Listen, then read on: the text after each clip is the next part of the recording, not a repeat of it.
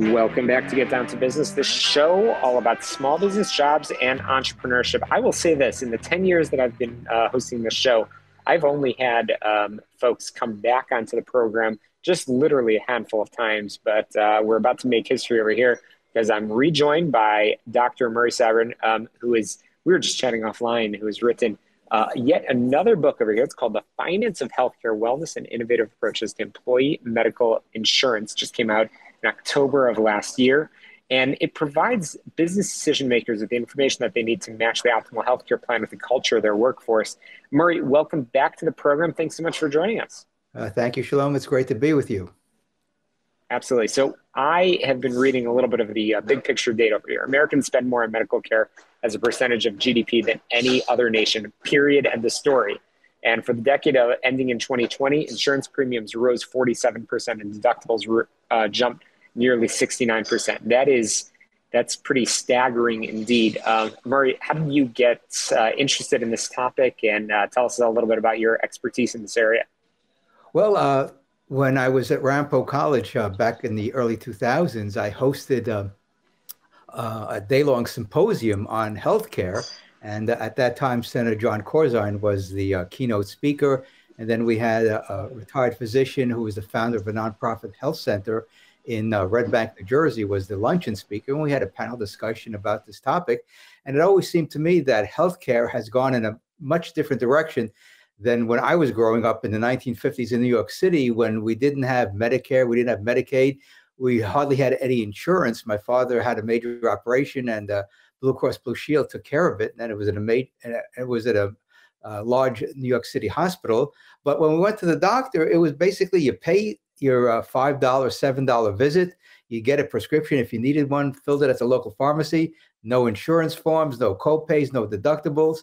And the average working person could get quality medical care without having to go through the hoops of insurance companies or the government through Medicare and Medicaid. And so that system has now changed dramatically, where now the insurance plan is the foremost component of healthcare, as opposed to the doctor-patient relationship.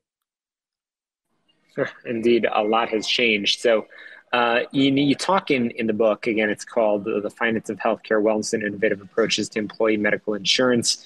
It's not just the history, it also talks about a concept, an idea that, again, as we said, provides business decision makers with information that they need to match their healthcare plan with the culture of their workforce. But it's interesting. You talked about some of the experiences that you've had growing up over here. But what are some of the low-cost, high-quality medical care options that you're seeing now in this in 2023 and beyond that our listeners should be paying attention to, and that you address in your fantastic read? Well, one of the things that I came across, which I didn't realize was around, but it's essentially similar to what we had back in the 50s and 60s. It's called direct primary care, where an individual or family would contract with a doctor, pay a monthly fee, very low, according to the research I've done, and you'd get access to the doctor virtually 24/7. It's almost like concierge medicine.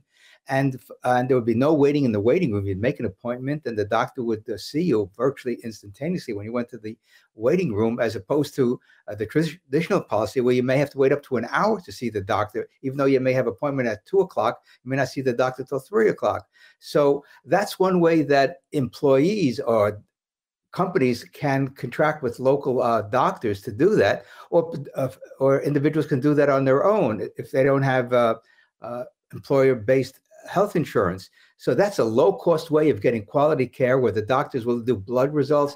They even may have prescription drugs available to them at low cost. And from the doctors I've spoken to, it's very inexpensive, and you get quality care because the doctor can spend more time with you in a direct primary care practice than a regular traditional practice, because you have to see more and more patients because of deductibles and reimbursement by the insurance companies. So again, the insurance companies, the employer, the government has interfered with the doctor-patient relationship, which is essentially a contractual relationship where you pay and get quality service. And so I would like to see that expanded across the country, and have insurance for the purpose that it's necessary. That is to take care of the big ticket items where it would bankrupt the family. But even that can be reduced dramatically by having these surgery centers pop up all over the country.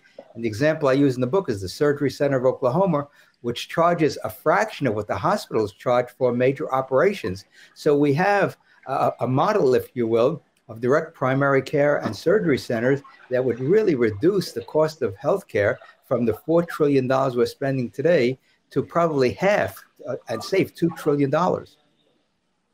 Absolutely. And I know, and if we have time, we'll talk a little bit about some of the wellness programs and some other options as well. But I've mentioned the term culture, company culture, which sometimes dictates the most appropriate healthcare coverage. Murray, why are those two ideas interconnected and related?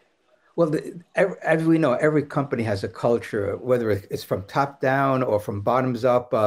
People are used to doing a certain way of business in their organization. And so the key thing is for the management and the employees, whether it's a small business or a medium-sized business or even a large corporation, to really get together and say, listen, this is what people expect as an employee. They expect the employer to provide healthcare insurance. I like to call it medical insurance because you're basically paying for medical bills, and see what is the best way to do so that would provide quality care and reduce the premiums, which goes right to the bottom line. For every dollar that the company can save in premiums, that goes right to the bottom line in profits, or they could do profit sharing with individuals, with the employees. And so it's a win-win for everyone. And there are organizations that are doing that through self-insured mechanisms where they have a third party administer the program.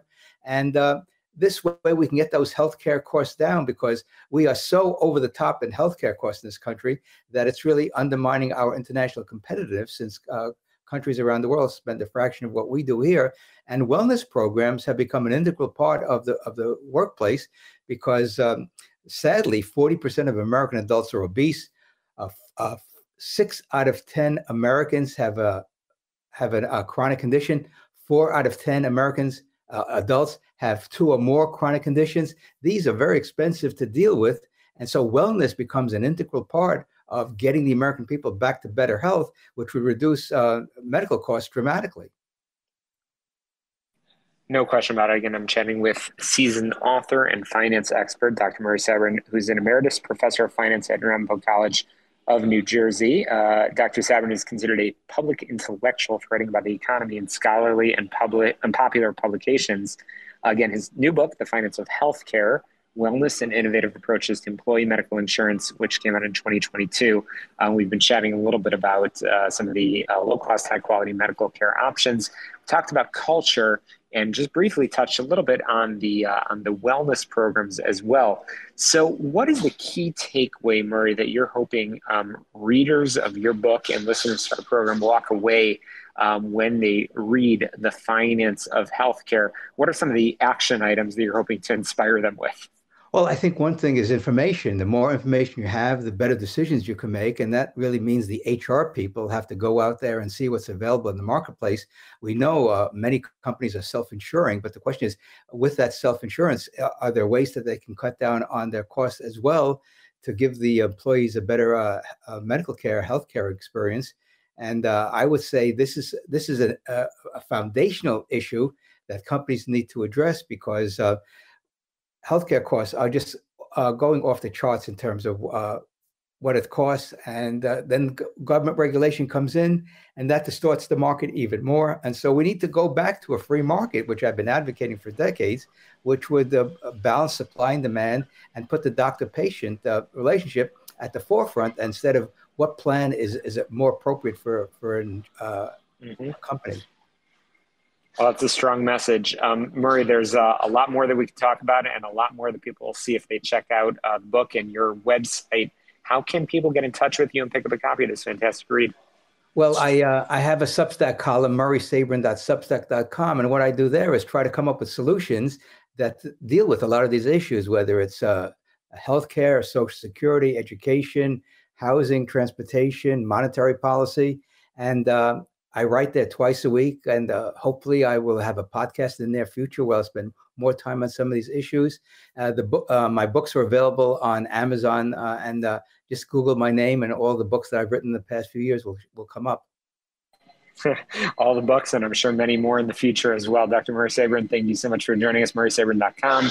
And again, check out The Finance of Healthcare Wellness and Innovative Approaches to Employee Medical Insurance, and all of the other books, as we were just saying. I'll link through our show notes as well. We've got to squeeze in a very quick break for some headlines, commercials. And when we come back, we've got a lot more small business jobs and entrepreneurship. We're going to talk about women in business. So there's a lot more in store. Don't touch that dial. You're listening to Get Down to Business.